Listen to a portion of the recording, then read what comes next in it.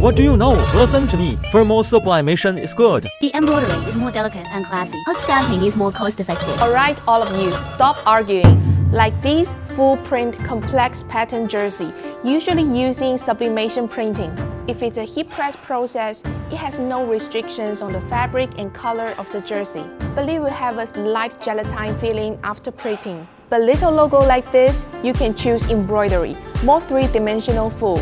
We can recommend suitable printing process according to your customized needs.